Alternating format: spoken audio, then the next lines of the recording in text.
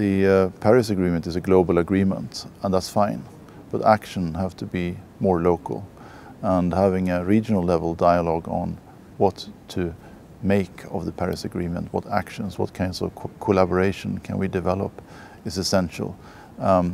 Regional level collaboration will be important to realize the commitments that have been made in Paris.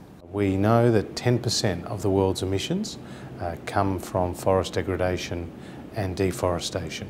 We know that 25% of the world's carbon is stored in the world's forests, and we know that so much of the world's forest cover is here in the Asia-Pacific region. So it's only appropriate that we come together to share best practice, to collaborate and to promote greater private sector investment in the Asia-Pacific's forests so it can be saved for future generations.